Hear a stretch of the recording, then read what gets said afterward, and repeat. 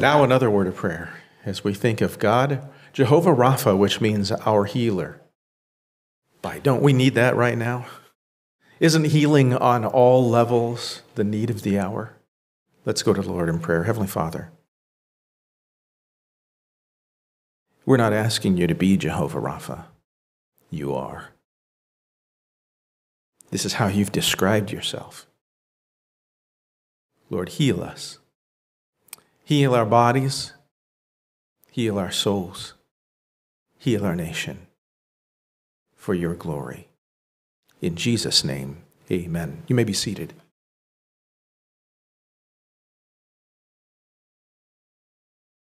Jehovah Rapha, the Lord that healeth thee. We find this phrase in Exodus chapter 15, which rehearses the story of the children of Israel and their desperate need for water. 3 days into the desert, they had found no water source until they came to the waters of Marah. But those waters were bitter, undrinkable. Moses cried out to God for a healing of the waters, and God answered. He led Moses to throw a tree into the waters. He had an answer, and the waters were healed. Then later on in that chapter, God tells Moses that I am the Lord that healeth thee. Jehovah Rapha. I not only heal waters, I heal people. Regarding the subject of healing, we surely have something front and center before us today, COVID-19. It's a problem all over the world.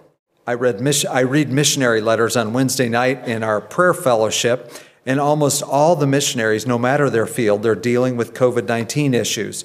Solomon Raju, our missionary to India, he's lost 3 pastor friends to COVID-19. What's the answer? Or perhaps an even bigger question, who has the answer?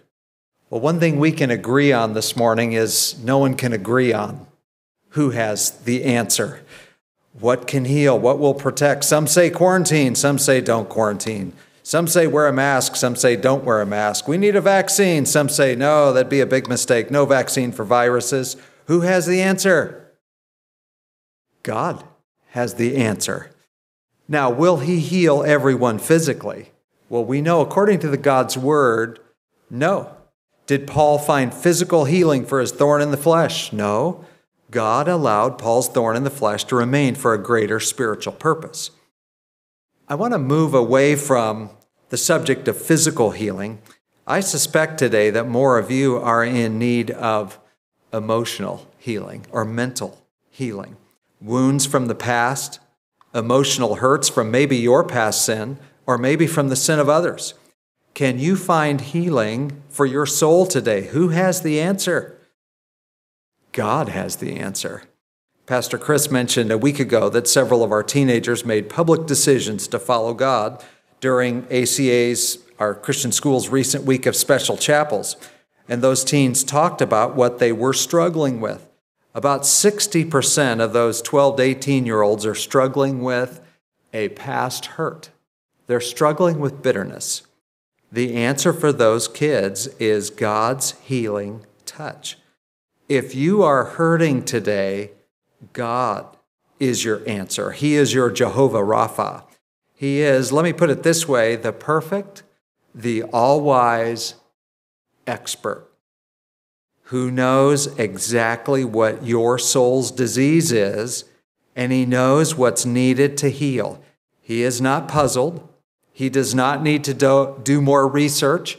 He does not need to gather a panel of experts to figure out what's going on in your soul. He is the expert. He is Jehovah Rapha. So go to him today. Look to him for answers. He is the Lord that heals.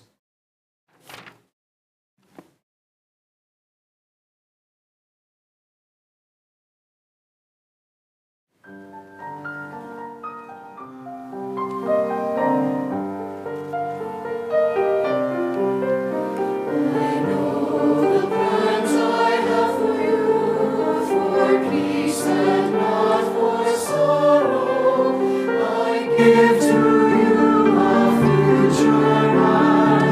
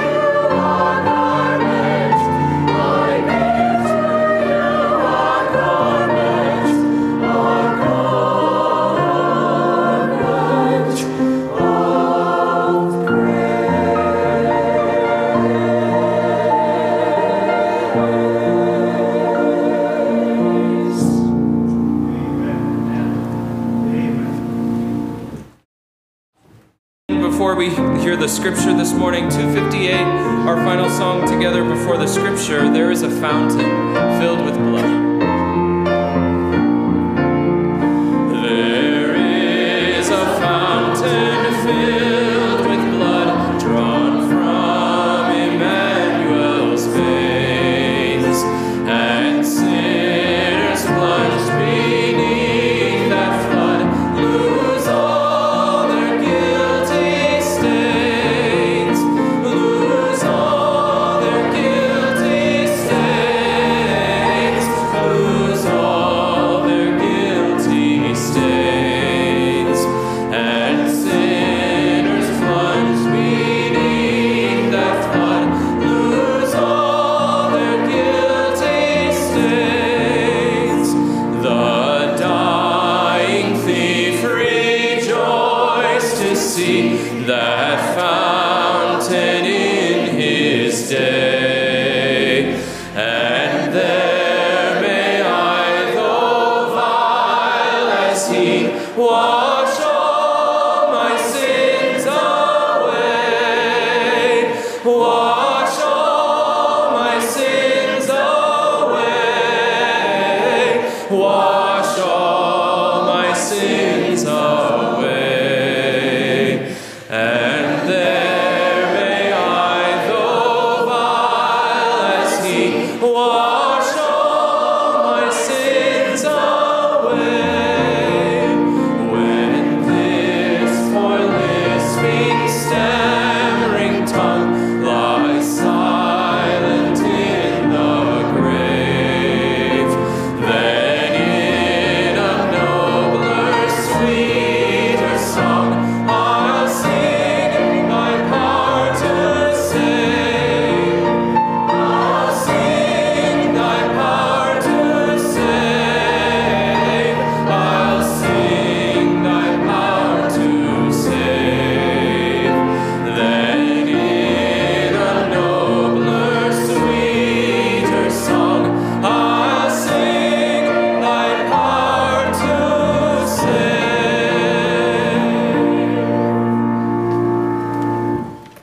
Today we'll be reading from the 103rd Psalm, the first 4 verses. It reads, "Bless the Lord, O my soul, and all that is within me, bless his holy name. Bless the Lord, O my soul, and forget not all his benefits, who forgiveth all thine iniquities, who healeth all thy diseases, who redeemeth thy life from destruction, who crowneth thee with loving kindness and tender mercies." Let's pray. Dear Heavenly Father, what comfort the words of the psalmist, giving 3,000 years ago, are to us still today. While the current events that we face have the effect of paralyzing many people with fear and terror, I pray that your word would give us, as born-again believers, peace and perspective. While the world would believe that physical death to be the most tragic outcome of our existence, your word reveals that death without your forgiveness, without your redemption, this is true tragedy. Father, today we glory that you are the healer of diseases, yes, but also, as the passage has revealed, that you are the forgiver of all our iniquities, our sin, and that you have redeemed, you have bought us to keep us from an eternal destruction in hell, which is truly the most tragic outcome anyone could ever experience. May our reliance be not in our temporal physical well-being, but in an unwavering trust in you, our great God who holds our eternal future in your hands. In Jesus' name I pray, amen. You may be seated. Once again, the offering plates will be at the head of the aisles at the end of the service, and you can also utilize the offering box at the rear of the sanctuary. There is more healing to be done. We're about to go to God's word, and he'll show us more he would like to do in us. Lord Jesus, I long to be perfectly whole. Our prayer just before we hear the word this morning. Lord Jesus, I long to be perfectly whole. I want thee forever to live in my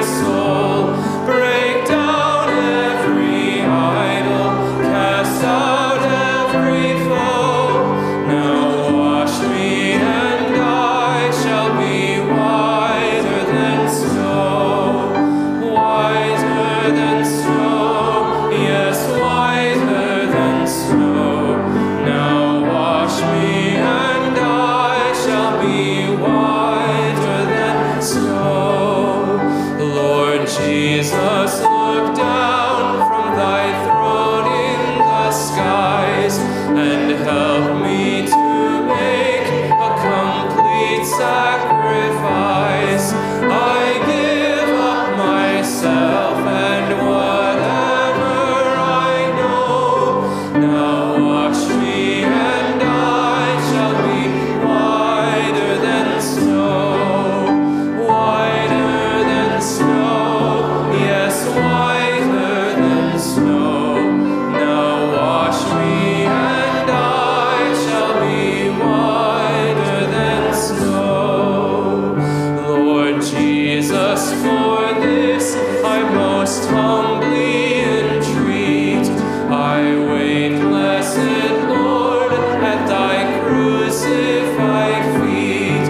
By faith for my cleansing, I see thy blood flow. Now wash me and I shall be whiter than snow, whiter than snow, yes, whiter than snow. Now wash me and I shall be whiter than snow.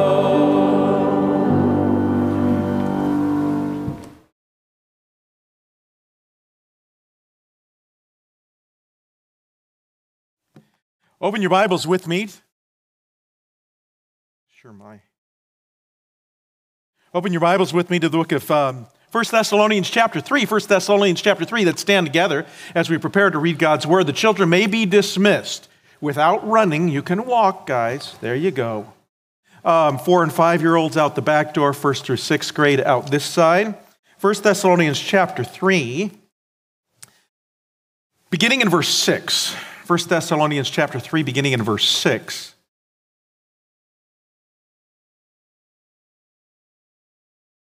Let's begin reading.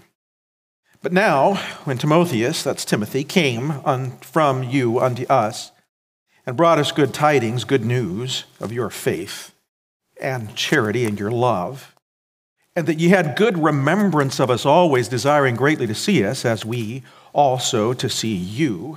Therefore, brethren, we were comforted, encouraged over you in all our affliction and distress by your faith.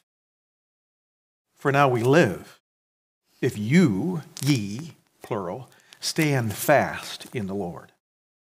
For what thanks can we render to God again for you, for all the joy wherewith we joy for your sakes before our God, night and day, praying exceedingly, that we might see your face and might perfect that which is lacking in your faith. I'd be able to give you all the rest of the stuff I want to teach you. Now God himself and our Father and our Lord Jesus Christ direct our way unto you. And the Lord make you to increase and abound in love one toward another and toward all men, even as we do toward you, to the end he may establish your hearts unblameable in holiness before God, even our Father at the coming of our Lord Jesus Christ, with all of his saints. Let's pray. Heavenly Father, bless the reading of your word. I pray that you bless the preaching of it. Lord, you have promised that your word would not return void. And so now, Lord, this morning I preach your word and I seek to communicate the truth, knowing the promise that you've given about the blessing of your word being poured upon the hearts of people. We understand, Lord, our acceptance of your word, our willingness to see you in it, our willingness to take it and apply it to our lives is our path to a relationship with you. And so, Lord, I pray that you'll transform us for your glory in Jesus' name. Amen. You may be seated. I want to deal with the subject of encouragement this morning. Now, let me just tell you, as I begin, I am not preaching as an expert on this issue. You say, what do you mean by that? Have you ever noticed that some people have the spiritual gift of encouragement? I don't know if you've all figured out that Brother Jeff, gracious, here, kind of has that gift. And by the way, the real gift, because he does it in the right way. Now, I will tell you, if there was anything in my whole spiritual life in which I kind of struggle with and I don't do very well with, it's encouragement. I'll just be pretty transparent with you about some of my weaknesses. First of all, my tendency is to be a fixer. I mean, I want to fix any, when somebody comes to me with an issue, I want to fix it. When somebody comes and it doesn't matter whether it's a car or a typewriter, or do they have typewriters anymore? Or a piece of equipment or something going on in your life. That's my tendency. Some of you are like that. You know what I'm talking about. Whatever it is, you want to fix it. It's also my tendency to want to do whatever I'm doing in life. We always want to, how can we do it better? Okay, we're doing it this way. How can we do this better? That's my personal tendency. Now, when that's the way you think, you tend to not be a very good encourager. I'm not using that as an excuse. I'm just telling you where I am because some of you might be there.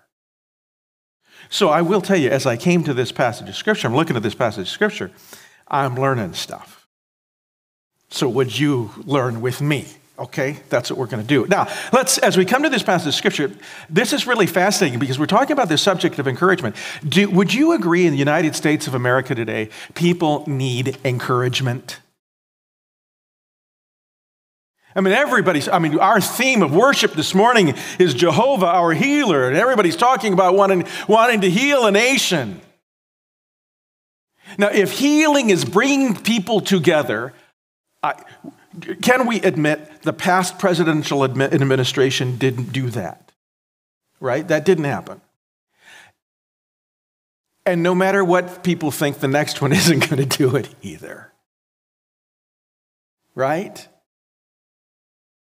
And people, they want to heal. We want to bring physical healing, and we want to be spiritual healing. We want to bring all of these things.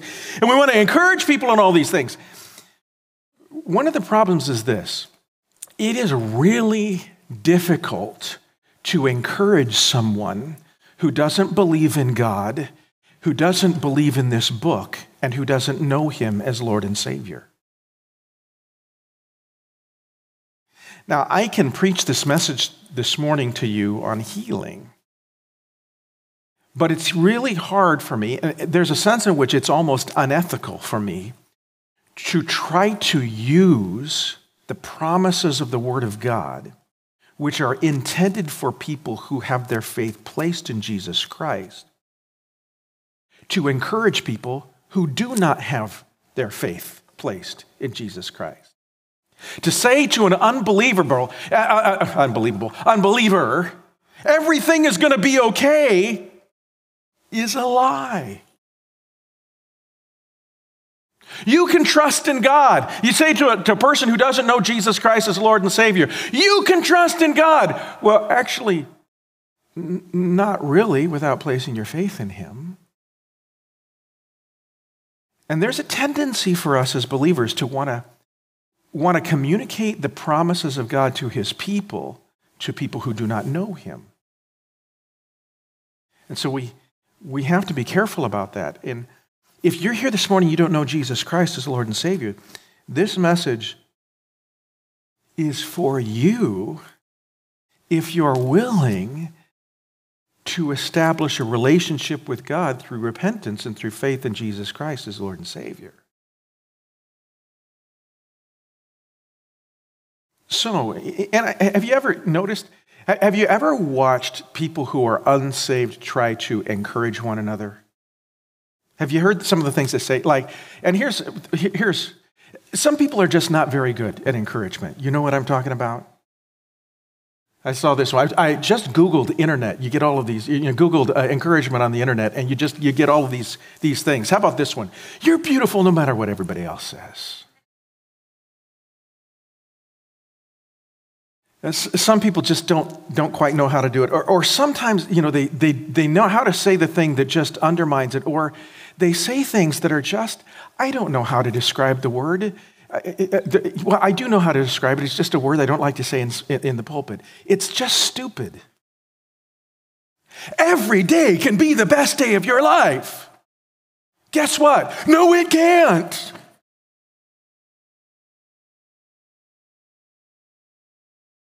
I mean, it's not possible. It's not realistic.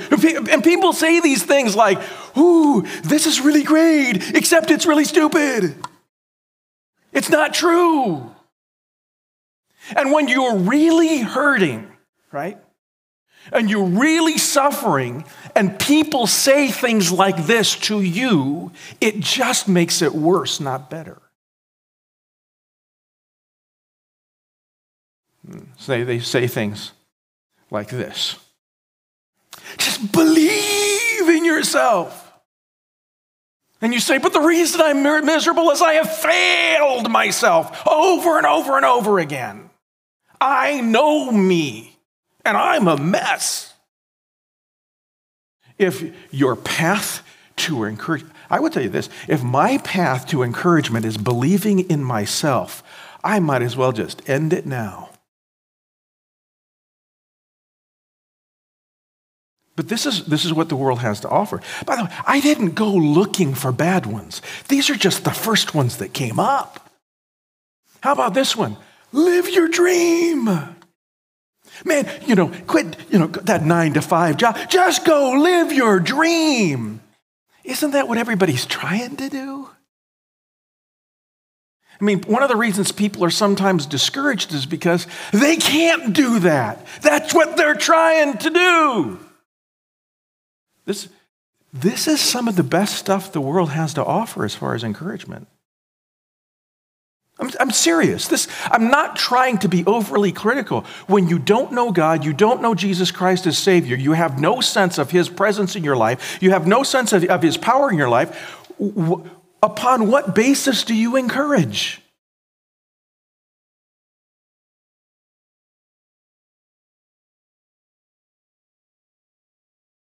How do we encourage one another? Now, this is not you must encourage one another. This is how do we do it?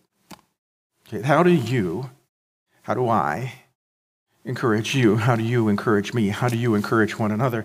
Because mutual encouragement is one of our responsibilities to other believers. And it's a responsibility that all of us have to one another. Now, the wonderful thing about this is that we have the possibility of doing this. It's real.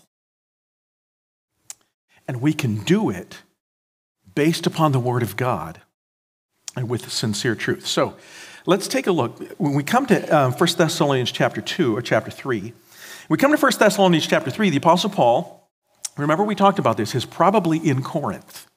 He's on his second missionary journey. He's writing to the church in Thessalonica, which was established also on the second missionary journey, probably just months before. It might be a little bit further than that. It could be maybe a year or so. It depends on how long it took him to go from Philippi to Thessalonica to Berea to Athens to Corinth. That's the process that he went on that second missionary journey. We do know that he was only a few weeks in Thessalonica, then he's in Berea, he's there, a church begins to be established in Berea, then the Judaizers from Thessalonica come to Berea, and they stir things up, and he has to leave Berea, and he goes to Athens, and while he's in Athens, he's going to Mars Hill and trying to debate with the philosophers, and that doesn't really go that well.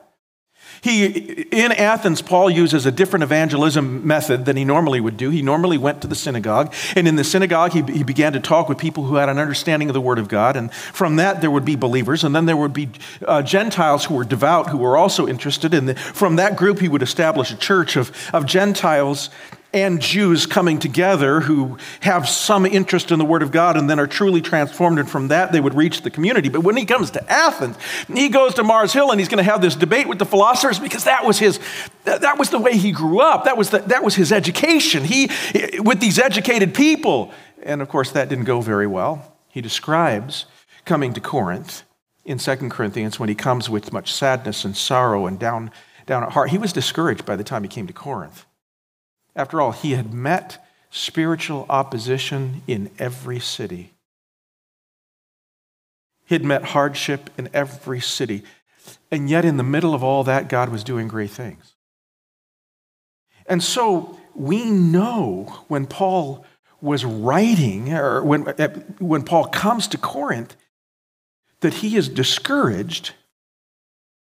And part of what encourages him is news that he gets from Timothy. Now, what had happened? Well, when he came to Athens, he was concerned about the believers that were in Thessalonica and the persecution they might be facing, and the fact that he had to leave soon, and he really didn't leave that city with the kind of spiritual leadership that they needed. So he's in Athens, and he sends Timothy, young man in the faith, not very old, but he sends Timothy to find out how things are going. And we saw this in the first part of chapter 1. He goes and he finds that they're doing great.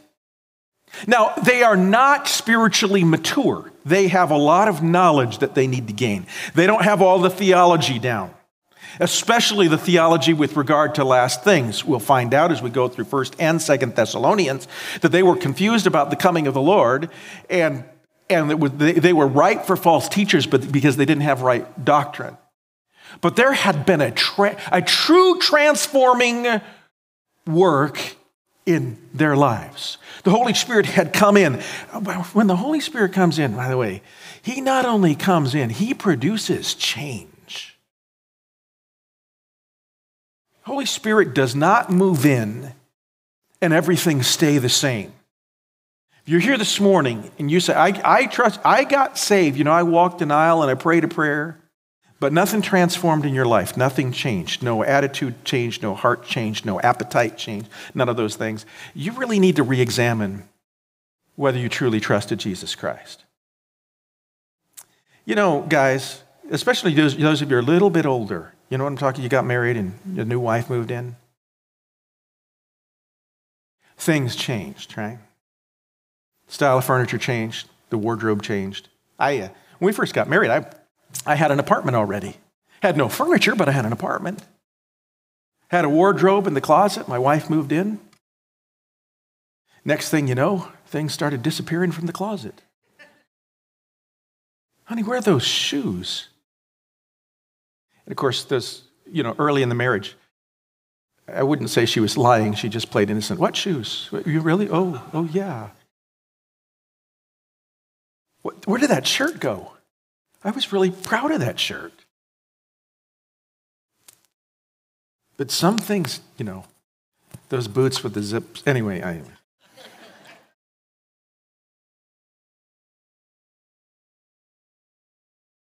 When a new wife moves in, things change. When the Holy Spirit moves in, things change. There's a new passion. It isn't just about, I want to get rid of the consequences of sin in my life. I feel bad about the thing that I did, and I don't want to feel bad about it anymore. And so I want forgiveness so that I can go on and do the same things that I was doing in my life. That's not transformation. But God gives me a love for Him. My appetites, the things that I love, those things change. And so there was this transformation in the lives of the Thessalonians. And Paul hears from Timothy that this happens. And guess what? Paul had sent Timothy to be an encouragement to the Thessalonians, and it ended up the Thessalonians were the encouragement to Paul, which is the first principle I want you to see in learning to encourage one another, and that is this: encouragement goes two ways. True encouragement is when we encourage one another. Now, sometimes we encourage one another in different ways, but there is an enthusiasm when we truly encourage one another. He says here in verse 6, he says, "But now when Timotheus came from you to us and brought to us good tidings of your faith and charity, that we have good remembrance of you always, desiring greatly to see you, as we are desiring greatly to see us, as we also to see you." He said, he says, you want me back. You actually are looking forward to having me. You want me back. This is mutual encouragement. They are encouraging me. You are encouraging me, and I am encouraging you. The most effective encouragement is going to be mutual encouragement. You'll be more of an encourager, by the way, when you choose to allow yourself to be encouraged by others. It's odd, but we do this. When we're having the pity party, you know what I'm talking about? And we're feeling sorry for ourselves, there's a tendency for us to reject true biblical encouragement from others. For us to reject the way that we view our lives and everything else. And so we just want to feel sorry for ourselves, and we might say, oh, well, I need to go encourage somebody else. I find this all the time in ministry. You know, you go to a hospital, or you go to visit with somebody, or you try to go to help somebody who needs to be encouraged, and you walk away having been encouraged by them. The first step is to realize that encouragement is mutual. The second is to share good news, chapter 3, verse 6. But now when Timotheus came from you to us and brought us, notice that word, good tidings. You know what that word tidings means? We don't use that word. I have tidings. I doubt you have used that in your vocabulary recently. The word that we use today is very simple. It's this, I have good news. This is how we describe what? The gospel. Gospel means good news. The world thinks that the gospel is bad news. Why do they think the gospel is bad news? Because they have an inflated view of self. If you think you're healthy and dealing with good, and dealing, have good health in your life and everything is going okay, then nursery calls, that's what that is. If you think you're healthy and everything is going okay, and the doctor says to you, listen, there's a 90% chance of recovering from cancer that you have. That's bad news. Why? Because it's different than what your view is of yourself. But when you have a realistic view of yourself, and the doctor comes and says, hey, we have this particular solution, then the gospel becomes good news. But he says we're going to share good news. And that is important. It isn't interesting how oftentimes we love to share good news, share bad news and ignore good news. Haven't you seen it in the news media? I mean, you take a look at the headlines. It was almost comical to me to look at, I hate to bring this up, but it just fits, to look at COVID numbers in the news. And when the numbers are going up, everybody is talking about it. When the numbers are going down, everybody is ignoring it. Because perished the thought that somebody might get encouraged. Why? Well, bad news, controversy. We love to talk about that stuff. And oftentimes we just neglect sharing good news with others. You know, that good thing that happens, that encouraging thing that happens? You know, it might be, I just have to describe this. If it was me, coming back, and my family understands this, they'll understand the humor in this maybe more than you will. Say that it was Kevin Shaw going to visit the church at Thessalonica and coming back and talking to the Apostle Paul. And Paul says to me, well, how are things going in Thessalonica? My standard answer would have been, good. Now, this is funny because when my family says, oh, when we get good out of you, it's like, whoa. I'm not saying that to commend myself. I'm saying that because this is a problem for me that needs to be corrected.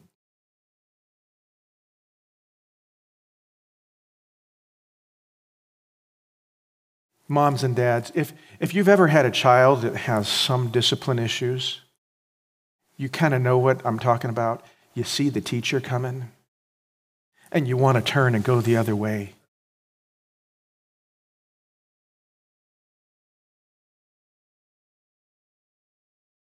And it's not because there's something wrong with the teachers. I love teachers. I have to say that. No, I do really love teachers.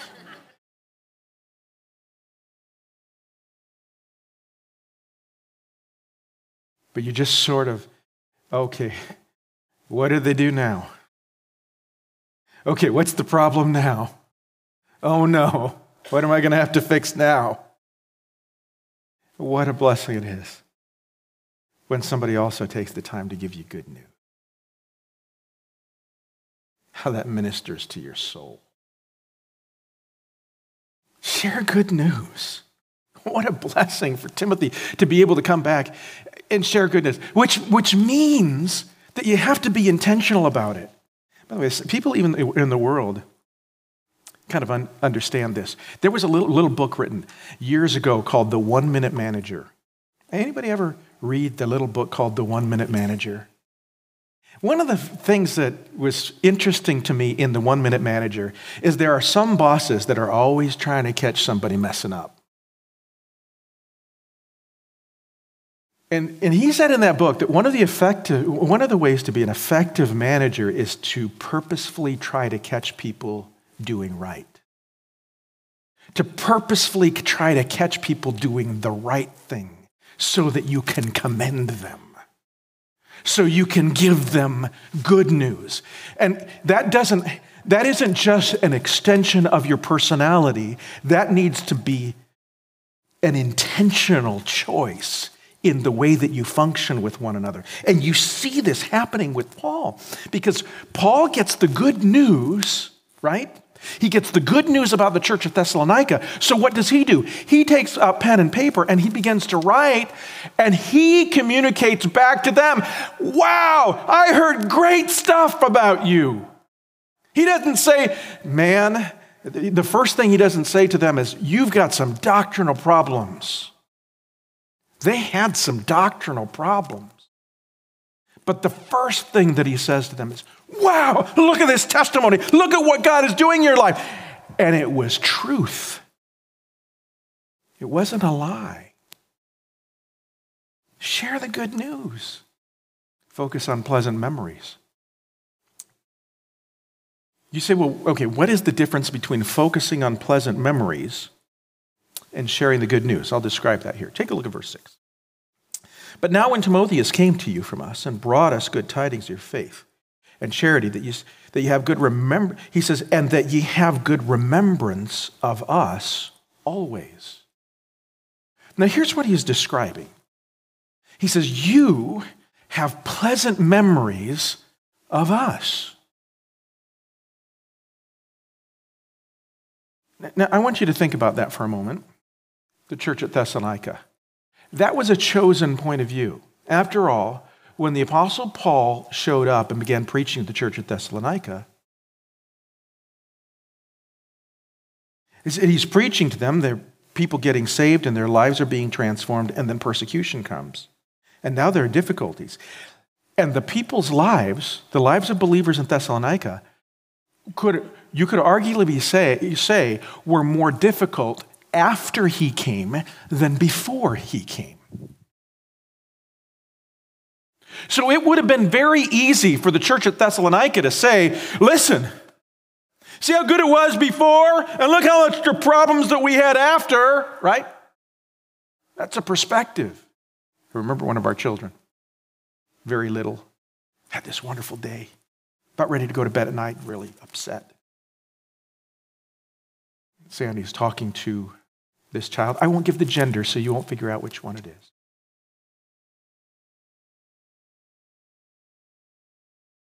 He was upset. Well, what had happened was a little conflict that happened just before bed. And so Sandy's going through, well, this good thing happened today, and this good thing happened today, and this good thing happened today, and this good thing happened today.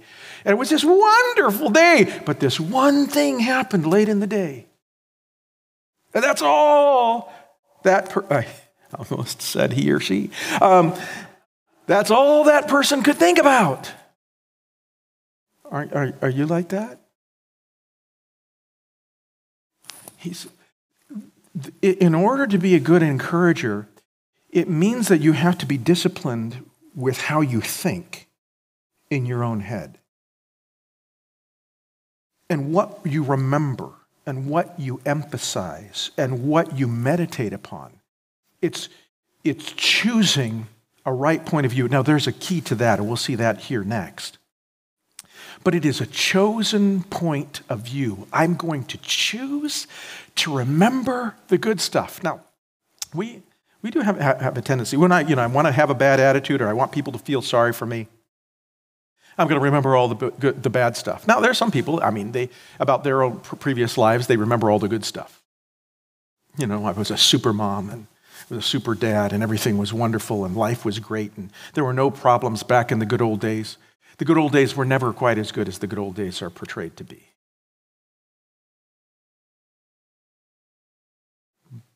But in order to be an encourager, I have to meditate on sweet, wonderful, good, glorious things. It's a chosen attitude.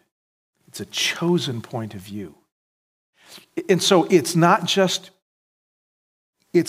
choosing to have the point of view, but then it's also immersing myself in that point of view.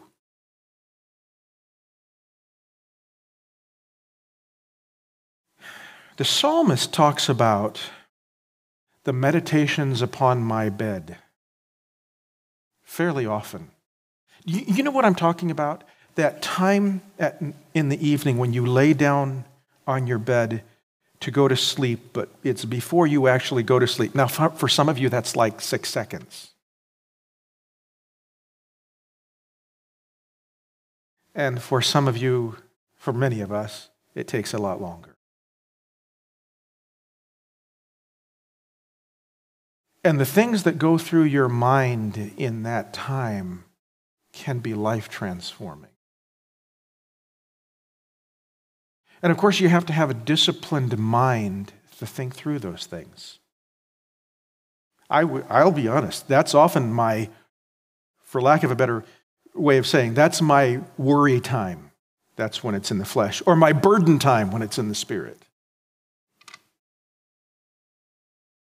I might do more praying in that time than any other time in my day. As I am seeking in those moments to take those burdens upon my heart, the cares that I have for some of you, for you, and to lay those before God and ask God to bless and ask God to do a work in life and ask God to encourage and all of those things, that's the time. And the only way I have been able to survive sometimes in ministry is to choose to deliberately meditate on what good things God is doing in the lives of people. See, good encouragement doesn't start with what you do. It starts all the way back in how you're thinking. You have to focus on that. Here's Paul says, you had great... It's almost like he's surprised. It's almost like you have fond memories of us. I was kind of afraid you were going to hate us.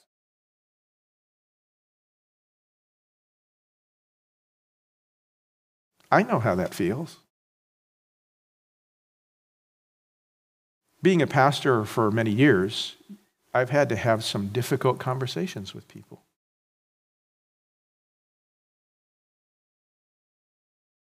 And there are times you kind of are concerned of whether this person is going to like you at all when it's over.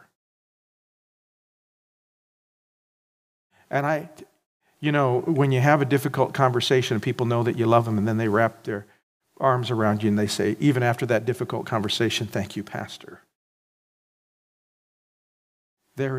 I will tell you, that is incredibly encouraging to me. And that's how Paul felt here. And that's because the Thessalonians saw things in true spiritual reality The only way that they could have pleasant memories of Paul is if they were choosing to look at the spiritual benefit in their lives against the consequences in their lives, the persecution, the difficulties, the hardship, and began to understand that the sufferings of this present time are not worthy to be compared with the glory which will be revealed in us. If you spend a lot of time meditating on Fox News and CNN and ABC and what all the others, you are going to be discouraged. And you are going to have to choose at times to turn that stuff off and think on better things.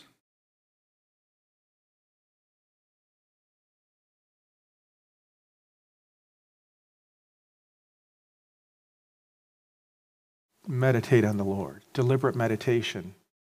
By the way, when you are thinking like this, when you are choosing the pleasant memories and when you're willing to tell the good news, then that is what makes encouragement sincere. Have you ever had someone, they're trying to encourage you, but it's not really sincere?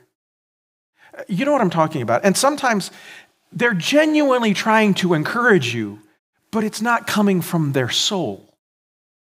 So they're just trying, I've got to go encourage this person because it's the right thing to do. And I really, they're suffering and it's a difficult time. And so I want to encourage them. And so they're going and they're trying to think, okay, what are the right words to say? What are the right words to say? And then they come up with, I've got to say this Bible verse or maybe this Bible verse or come up with this witty thing to say or this particular encouraging thing to say. And you can tell it's just words.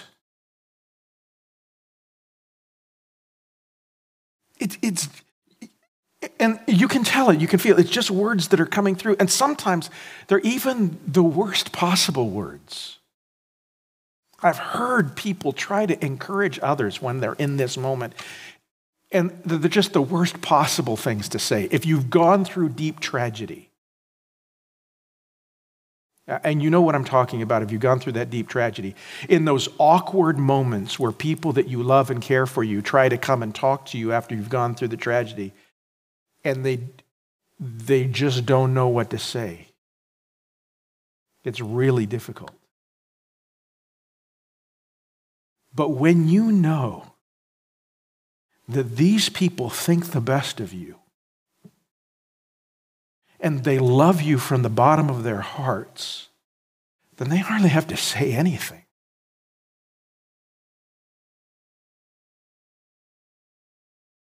Focus on pleasant memories.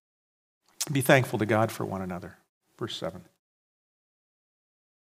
Therefore, brethren, we were comforted over you in all our afflictions expressed by faith. For now in you we live, if you stand fast in the Lord. For what thanks can we render to God again for you, for all of the joy wherewith we joy for your sakes before God? He says, listen, he's talking about, you mean so much to me. In fact, I don't know what more thanks I could give to God for you than these specific things. He's being very specific in his thankfulness. He said, I'm being thankful for your faith.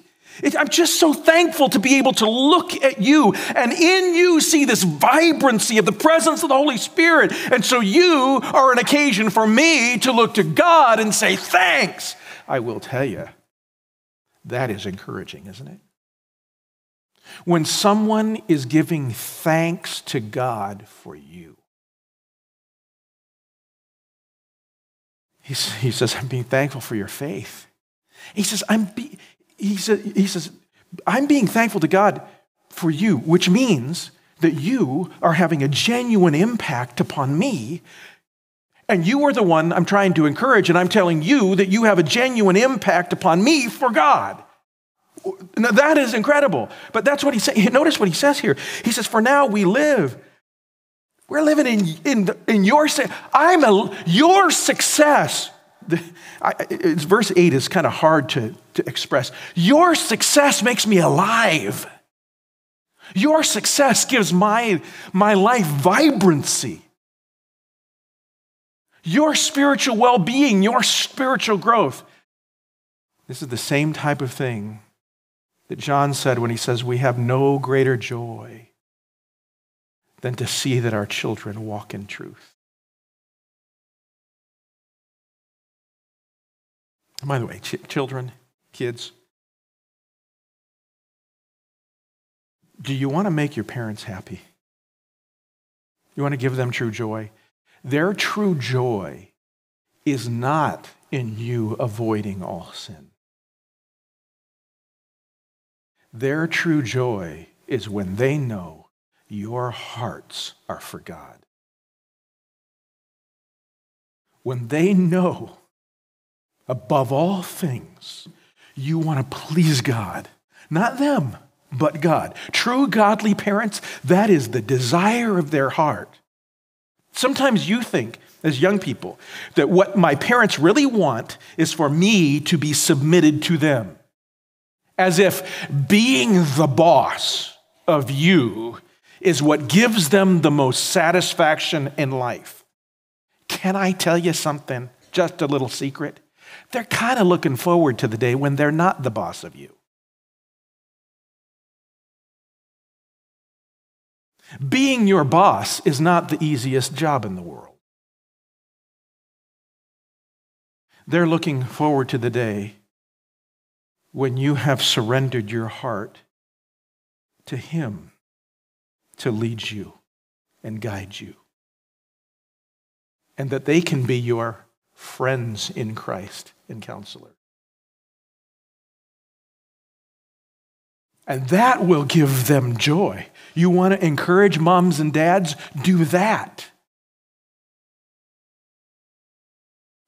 This is the genuine, he says, this is the genuine impact. He said, I'm really living. In fact, you are giving me joy. Why? Because you are following the Lord, because we see all that is going on. He says, you're the joy wherewith we joy for your sakes. He said, Paul, it doesn't matter. He was tent making in Corinth. He was working with probably leather. He's probably a leather worker. So he's working a job and he's sweating. This is a guy that was very well accomplished. This was a guy who could have been advanced in the world wherever he was, and he's working and sweating the job and all by himself in the city of Corinth trying to share the gospel to this very wicked place. He said, none of that stuff matters. What matters to me is when I hear what God has done in your life. Being thankful to one another, and then he prayed for one another, chapter 3, verse 10. Night and day, praying exceedingly. It's nearly impossible to truly encourage someone you do not pray for, or will not pray for. Can I just say that again? It is nearly, and I said nearly because there might be an exception. I almost said it is impossible. I still haven't been able to think of an exception, but I don't want to say it. I can't really go to a verse and say that definitively. It is very difficult to, with your words, encourage someone you're not praying for.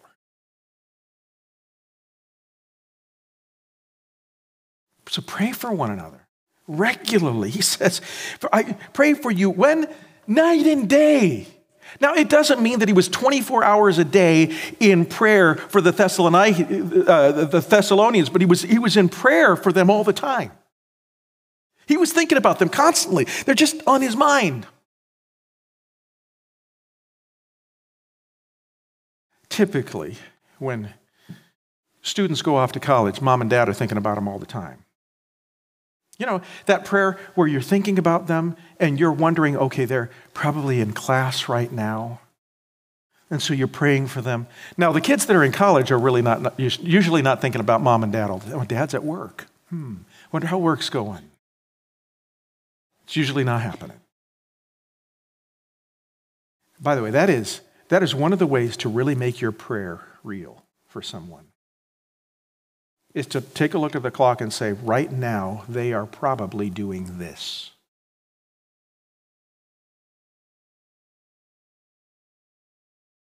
You want to pray for a senator or the president or somebody like that, you look at your clock. This person is living right now, someplace, doing something right now, involved in some activity at this moment right now. They're not just a fuzzy idea, they're a person.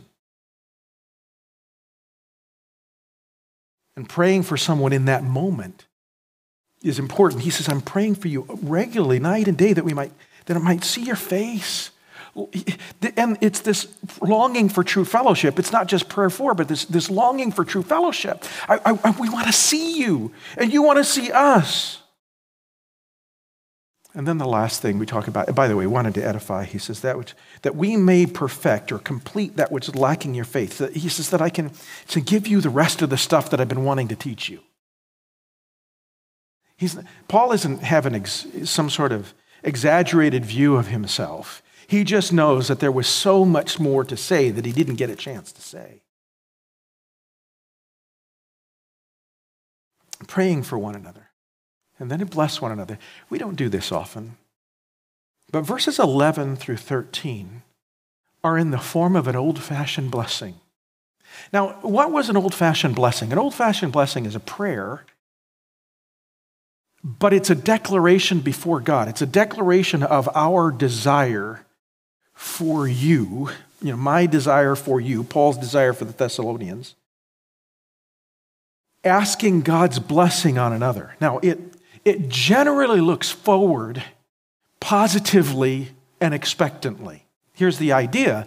And by the way, encourages that person to look forward positively and expectantly. This is my longing for you. This is my vision for you. This is my hope for you. And here's what he says. Now, God himself and our Father and our Lord Jesus Christ direct our way unto you. May God direct us to you. And the Lord make you to increase and abound. And may the Lord help you to increase and abound in love one toward another and toward all men, even as we do toward you, to the end that we may establish your hearts unblameable in holiness.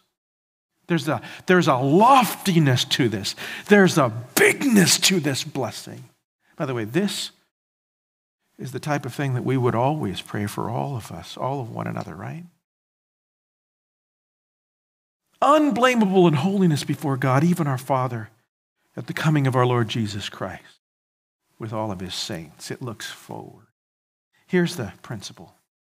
Let's encourage one another, as only we can, biblically. Let's stand.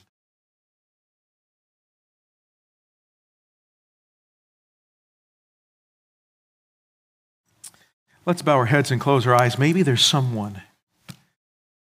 I'm not going to ask you. This is an unusual invitation. I'm not going to ask you about your heart today. I'm not going to ask you to examine your own heart. What I'd like you to do is to think about who the Holy Spirit is laying upon your heart to encourage. Who does God want you to encourage? And this is a time to be thankful for them, to think about those pleasant memories, to look for a way of sharing the good news, to provide encouragement. How can you encourage someone else? Now, if you're here this morning and you don't know Jesus as Lord and Savior, the first step, you're not going to have the tools to encourage someone else until you know Christ as Savior. It has to be real in your life. And so if you'd like to know Jesus Christ as Savior, Pastor French, Pastor Jason will be down here. But let's take the time to pray about encouraging others. Let's go to the Lord.